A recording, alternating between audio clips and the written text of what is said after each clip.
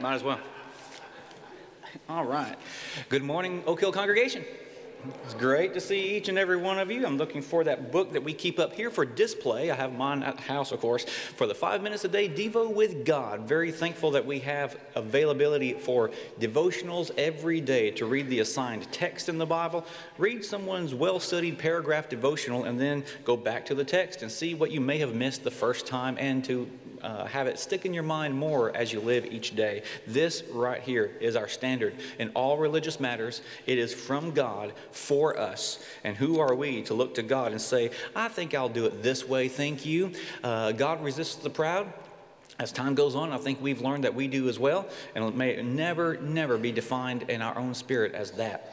Very eager for the message of this lesson today. I appreciate that petition included in Austin's prayer, because we have a lot of great things to discuss. I love the summer series that we are having in our annual theme, and that is growing in faith and fellowship and family. I am also so thankful for the great quality lessons that we are having in this series, uploaded for those who can't make it here. But like I've illustrated, and apparently it was very effective, some feedback that I heard, it's like going to the gas station and letting the high-octane fuel just be poured onto the ground. You're paying for it, but it's not doing you a bit of good. In this case, allowing yourself to be in the environment where spiritual prepared specialties and lessons are shared to help your Christian walk. I know it's not easy through the week, but if you can, at all means, be here for those special lesson series. Bill Bajents is coming up this Wednesday, and every lesson and every title and speaker is on the display board in the foyer for you to see and plan for. Very eager for that. And growing. If we grow in faith, it affects every other area of our lives, and we, in turn, fulfill our mission, which is equipping disciples to make new disciples. Would you say it again with me? Equipping disciples to make new disciples. This is the Lord's commission to us. We love Him. We want others to know the joy that comes from following Him. Let's get into the lesson. It's going to be abbreviated in some respects. I just want to get to the point today, and I appreciate getting back into this series after the holiday delay. Today we're going to talk about a special beatitude, one of my favorites in this series.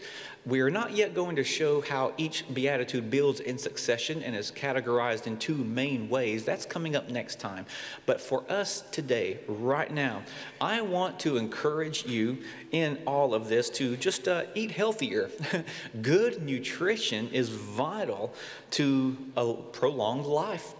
And I want you to enjoy a good, balanced diet. Good nutrition is essential to live. But as will be demonstrated, and as is illustrated as well in everyday living, people are not eating or consuming what they need to live, both the quality of life now and prolonged for all of eternity. They're not eating what they truly need to live.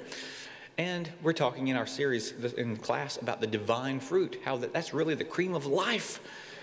Today, the question is before us, what do you really want? What do you truly want? In so many of my lessons and classes, we've addressed these principles and topics, so it may seem familiar to you in one presentation today. But there is a secret to being happy. When I say happy in this context, it's this condition of spiritual joy from being in right standing with God. We are going to talk today about where you and I need to go for true satisfaction. Jesus is the way, the truth, and the life. What does that mean? It means Jesus is the way, the truth, and the life. You don't have Jesus, you don't have any one of them. You're lost, and you are not truly living. And so many people don't have Christ. They're just running around like a hamster on a circular wheel, frustrated, exhausted, and they don't know which direction to go, what they're here for. I mentioned in class, I do not know how I could live without knowing my purpose, the identity of the one who put me here. I could not imagine that, so I want to know more and more, that craving for Christ. There's our secret for today, and we're going to look at this. I never travel anywhere. If we're supposed to go through life on the way of Christ, I never travel without my GPS. I certainly prefer to follow an address punched into that device instead of following people's local directions. I just don't like doing that. I usually say, thank you for the visuals. Do you have an address? And that helps me all the more. Well, our best efforts in life got us lost. So I don't want to follow my own way, nor do I want to follow what someone else says. I want to follow the map, the roadmap to heaven from the one who created this world. That's what I want, and I look at the Bible for that. God's word shows us the straight path to heaven through the cross. And the best question you can ask is, what does the Bible say I need to do to go to heaven? And then the best decision that you can make from that point forward is to let the Bible tell you those answers, and then to yield, of course, to its precepts and commands. A lot of people today have this idea that if I can find the right circumstance or line up the right happenings, then I can find happiness. It even rhymes and is connected in our English use of words there. We think, I'll be happy when. I call it when and then thinking. Some of you, after the first presentation, got the idea very quickly. It's a when and then thinking. The world has this mindset of when I get in school, then I'll be happy. When I get out of school, then I'll be happy. When I get a job, then I'll be happy. When I become rich or married, then I'll be happy. When I have children, then I'll be happy. When the children leave home, then I'll be happy. I always love that humor there. You've said it before. When and then thinking. It's a little consolation to know that men have always thought that, though. Way back in Ecclesiastes chapter 2, which is what we began our series with, Ecclesiastes chapter 2, Solomon is beginning, he's documenting his lifelong journey to find what makes a person happy and joyous and fulfilled. What's the meaning of it all? Take away God, and what's the meaning of it all? If you want to save time and frustration, read Ecclesiastes, and especially that conclusion. Solomon was the richest, most powerful man in the world. He had it all, and if he didn't have it, he could get it. He traveled every direction that so many people go down to find happiness, but he says it didn't work. And people still think today that they are the exception, but they're not. What roads did he travel down? Well, he traveled down the road of possessions. Oh, if I just get this, then I'll be happy. He had it all. Some inventions were, maybe later created, but in the best of his day, he had everything at his fingertips. There are more products today and opportunities, and they all claim satisfaction guaranteed. They'll take your money, they'll take your time, but he had it all, and none of them would fill your soul's lasting desire for this joy and need for that. Someone says, even when I get what I want, it's not what I want. And that is so, so true. Ecclesiastes 5:10 says, whoever loves money never has money enough. Whoever loves wealth is never satisfied with his income. This too is meaningless. Meaningless. Think of how much money we would save if we just accepted that truth, that next product won't give you the happiness that you think is missing in your life. Now, we can enjoy certain things. There's nothing wrong with that. But possessions, I need that, or I would enjoy having that. What's our true need? Solomon traveled down the path of performance. He says in verse 4, I made my works great, or I made great works. He undertook great projects. And in verse 9, he says, so I became great and excelled more who lived in Jerusalem before me. He was the grandest. He was the greatest. He made his mark in history. And so many times we want to do that as well. We want to feel significant and important and validated, return to the society that we've been blessed from. But Ecclesiastes 2:21, for a man may do his work with wisdom and knowledge and skill, and then he must leave all he owns to someone who has not worked for it. Death is the great equalizer. That'll make you think about things, won't it? It doesn't matter what you do or accomplish. This physical body is not designed to live forever here. And isn't that true? You build, you work, you accumulate, and then it won't do you any eternal good. That's a truth shocker. That's a perspective checker. It's a popular myth that success will bring happiness. And while we esteem giving God your best and the reward of excellence that comes, the joy of satisfaction from giving God your all, remember Ecclesiastes is how to find joy without the God factor in your life. After the thrill of winning anything comes the emptiness of knowing that something more important is still not there. Successful performance temporarily inebriates, but it in itself does not satisfy. So why waste your time on what doesn't satisfy? Solomon traveled down this path of pleasure. He says in chapter 3, in verse 10 of this, the Good News version says, whatever my eyes desired, I did not keep from them. I did not withhold my heart any pleasure. Wow. If it feels good, do it. If you see it, you want it, get it. I mean, just get whatever you want. And he had the means to do that. But pleasure, and he says this, it's all vain. It's the most temporary form and shallow form of happiness. If it were not so, then wouldn't you think that every American home would be filled with contentment and joy right now? Because their homes, their yards, their closets, their garages, their rented garage storage rooms are filled with junk that they first purchased, thinking that it would give them that lasting happiness. Well, it didn't last, did it? Did it ever meet the real need? No, not even that. Ecclesiastes 2 verse 1 talks about, I thought in my heart, come now, I will test you with pleasure to find out what is good, but this also proved to be meaningless. Solomon was the richest man. He traveled down all these roads, and he said that they're just dead-end roads.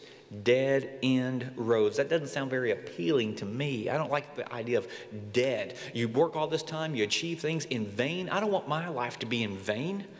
So I need to realize the secrets of satisfaction that bring a constant, genuine happiness that's felt within you no matter the circumstance. Now we're talking about that divine joy. And Jesus starts his Sermon on the Mount with these principles. And what is the secret? Where is the source? How can I have life? And by the way, I think that the word life is the greatest word of life. Because if you're not existing, if you're not living, then even love doesn't make any difference to you. You're not experiencing that. Life is the key word, and Jesus used it so often in his ministry in the Gospels. And he says, I can have this, L-I-F-E, this lasting importance for eternity. I can have life with the Spirit of God infusing my very soul or spirit as well to live life to the full, John 10:10. I can have it. How? And he says very clearly, if, and that's the greatest condition, hinged on the greatest word of life. You can have life if you follow the word of God. And here in the Beatitudes, Matthew 5:6, we're going to see what our Lord says about true happiness and how that it's rooted in a craving for what he can provide because it's the essence of who he actually is. Today it's hard to relate to physical analogies of this type of word for craving or hunger because we might get hungry and we can go to the fridge and it's stocked full of food perhaps. And most Americans, I think as a whole, are not really hungry to that point, to the essence that we need to relate to what intensity of the word Jesus is using here. Hungry, starving, I need this to live. Most Americans are not physically hungry, but a very popular public figure a few years ago said, America is starving emotionally. Well, it's manifested emotionally. It's certainly visualized in so many ways and expressed that way where we can see and hear it. But America is not starving emotionally. This emotional expression of what we're starving from is more of a spiritually based hunger. A spiritually based hunger. And these are some phrases that we can sadly all too relate to, some more than others. The sad fact is that sometimes people don't even know what they're hungry for, but they say things that show you that they are. Things like this. My life is empty. You ever feel that way? My life is empty. I'm restless. My favorite one to hate. I'm bored. I've always wondered what to do next or what can I do now, but I've never wondered this. That's just me. But others may say things like, something just seems to be missing. There's got to be more to life than this, and there is. Why are people so hungry and yet still so unsatisfied and unfulfilled? It's because they're rejecting the one source that can provide it. They're looking in the wrong places. Let's look for what Jesus says straight from him. He says there are some things you need to know for true satisfaction. Step number 1, recognize your real hunger. We are spiritual beings wrapped in flesh. We are spiritual beings. This is our vessel while we're on this planet Earth. A lot of verses are printed for you to read on your outline. Psalm 37:4, Deuteronomy 8:3. There are so many people that don't know what they're hungry for in life. But we are made in God's image, spiritually speaking. That means that God created us to have a yearning, a craving for him. And that means only he can fill it. He created us to need him, and we love that relationship he wants with us. And then woe be to the person who rejects that relationship through his word, because then they can't have the happiness he wants to provide. Psalm 37:4, very fascinating passage in the Old Testament. Delight yourself in the Lord, and he will give you the desires of your heart. Okay, so if I love the Lord, he'll give me anything I want. Wait, no, let's back up. Your delight is in the Lord. He will give you of himself that sustains and meets your needs. He created you to be fulfilled by. You're seeking his will. This is the proverb. This is the proverbial truth. This is the truth that we're reading here in the Beatitudes. Let's notice it again. Blessed are those who hunger and thirst after righteousness. Delight yourself in the Lord, and they shall be filled. He will give you the desires of your heart. Who would have thought that beatitude is in the Old Testament right there, concept by concept? Happiness is not what you're needing or wanting. Happiness is a byproduct of what you truly need, and that is a hunger for God that's growing closer to him every day by doing what he has prescribed in his word. All of these cravings, all of these feelings, these desires and hungers in life are really there to show us that. Now I want to read Deuteronomy 8, verse 3. Moses was leading the whiny children of Israel out through the wilderness, and oh, wow. He says, God humbled you, causing you to hunger, and fed you with manna, which neither you or your fathers had known, to teach you. To teach me what? God allowed this hunger to teach me what? That man does not live by bread alone, but by every word that proceeds from the mouth of God. In my own reworded application, I would say this: we don't depend on the blessings. We depend on the God who gives us the blessings we need. You get that idea? We're looking to God here. And that's the idea, not just physically, spiritually. God lets you or allows hunger in your life, or even some problems to come into your life to get your attention and remind you what you really need is him. So Jesus would say, you need righteousness? Who's righteous? Who's the very definition and embodiment of righteousness? It's Jesus. Jesus is saying, you really not just want me, you need me. So as we continue, pain drives us to food. Pain drives us to food, and God is encouraging you to come feast upon the real thing. Step 2, once I realize what I really need, I need to look at what my current diet is and not buy that stuff anymore. Stop eating spiritual junk food. Isaiah 55 verse 2 says, why do you spend money on what is not bread and your labor on what does not satisfy? I don't want to waste my time, my life, my energies. I don't want to waste anything. I want to live life, and I know you do too. And if you don't think that there's objective truth, then you wouldn't think that's even possible. But I want to live life. Our world has never offered more spiritual junk food than it does today. And I came across a phrase that captured this well. He says, moving from pleasure to pleasure, thrill to thrill, horoscopes to crystals, and yet nothing seems to be the answer. From fad to food to thrill, nothing seems to work. It's junk food. And I'm amazed that with our study of the prophets in our upcoming growth group series, that the Old Testament has a lot to say against the things that sometimes Christians in ignorance participate in. They're not reading the prophets, and the same principles apply to today.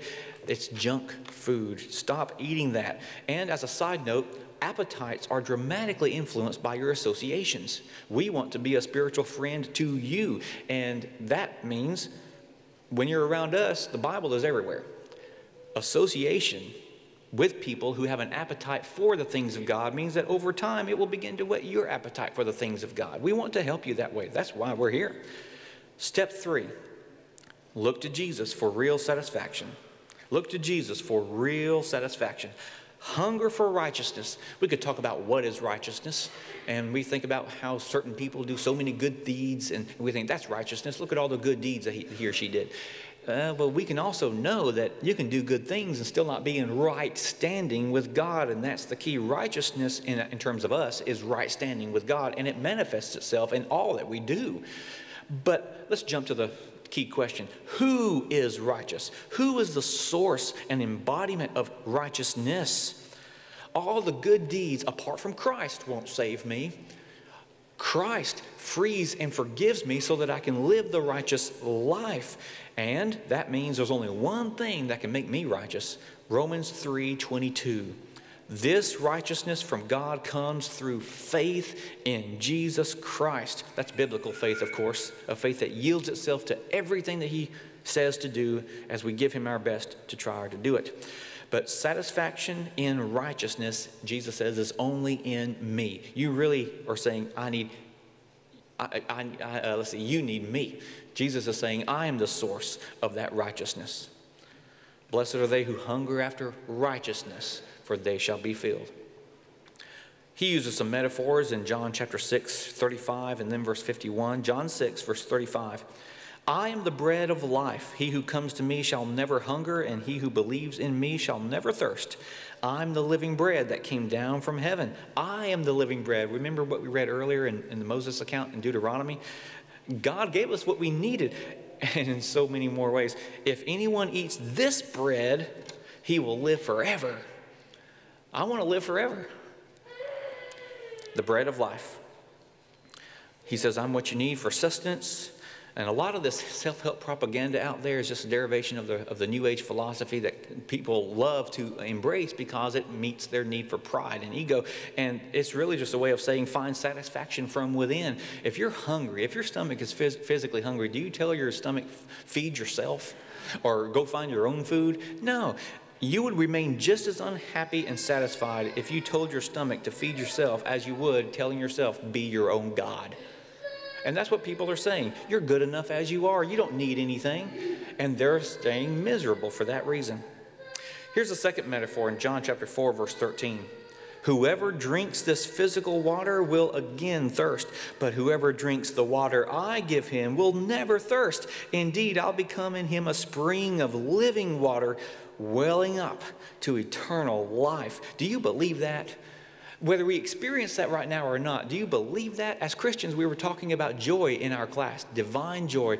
We know we want it, and yet we sometimes don't feel it. What's wrong with us? Maybe we're just not doing and thinking what we ought to be doing and thinking. We need to look to Jesus and have a craving for him. Well, what if I need to develop the craving? Well, just one bite at a time. Next thing you know, your body physically begins to change and adjust to the new diet that you have. Same thing spiritually as well. Jesus is the bread. He's the water, and we need both to live. So what's Jesus really saying here? In John 10, Jesus is described as the door, and this is an animation that once filled the screen in a different lesson. Jesus is the door to many things. He's the door to our sustenance. He's the bread. He's the water. What he's saying is you don't just want me, you need me. Not just momentarily or physically, but he's also saying you need, for a complete, well-balanced diet, you need to understand that what we're really giving you is life. I am saved. Jesus is my salvation. He's the door, the threshold. Nothing else will replace that. There is nothing else that will save me. Nothing else. You might be saying to yourself, there's got to be more to life than this, and there is. Notice the promise as we close, Matthew 5, verse 6, for they will be filled. That is a promise. They will be filled. Only God can say satisfaction guaranteed. And we're not just talking your money back. We're talking satisfaction guaranteed. Life eternally. Only God can provide what we are created to need from him. And that's the way it's supposed to be. Sin gets in the way. We go our own way. Why do we do that? Truth stings the impenitent, but it blesses those who are humble. In conclusion, are you hungry for the things of God? I think that there are 3 stages of life and a person goes through. They first are introduced. They see things that they don't understand yet or have, and they say, I want God in my life. Yeah, I want God in my life. And then they grow a little bit more. Say, I need God in my life. I really do. I'm depending on him more and more every day. And then they reach a stage that I hope that you get to or are at right now. I can't live without God. I've got to have him in my life because I've needed him all along. Only God can say, satisfaction guaranteed. Let him fill you. Let him complete you. Let him meet the desires of your heart. It amazes me how so many Christians have a take it or leave it approach to religious matters. I've always obviously cared more about the church than some of my peers around me in school. The direction I went in life shows that, maybe because of, sad to say, the situations that they find themselves in. They didn't make the right choices. They didn't care about the things of God and have verbally expressed that to me sometimes.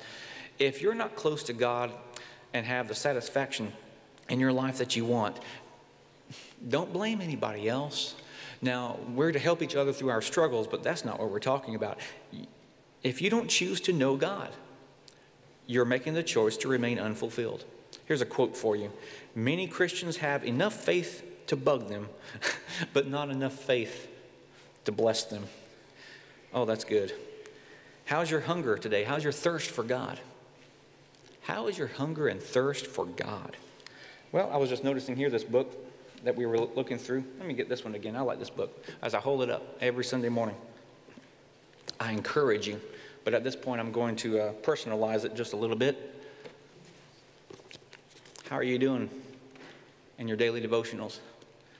Do you look forward every morning to starting your day with a devotional from God? Are you craving the things of God?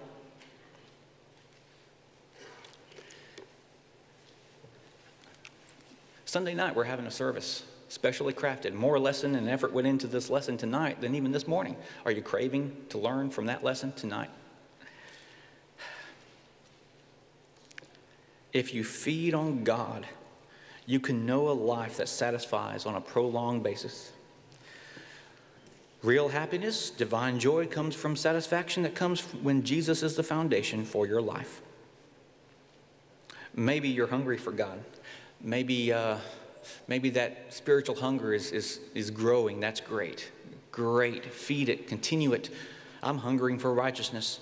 I need to be in Christ. And sometimes there's that song that says, Lord, I'm seeking after you again. It's one of the newer songs. Restore the joy in my heart. Light the fire within. Righteousness. Or maybe you've been sick and that hunger is returning. That's a good sign. But maybe you realize that the life that I've described today is not what describes you. It's because it could be because you're not in Christ. How do you put on Christ? He's the only source of what you really need. So why not just go ahead and say, I'll sacrifice myself on that cross, my own cross, and follow Christ, whose blood shed on his cross for me took care of my sins so that I can rise to walk in newness of life. Michael, you've talked about it. I haven't experienced it yet, but I know I want it because it's the only right choice to make. Let's put him on in baptism as we stand and as we sing.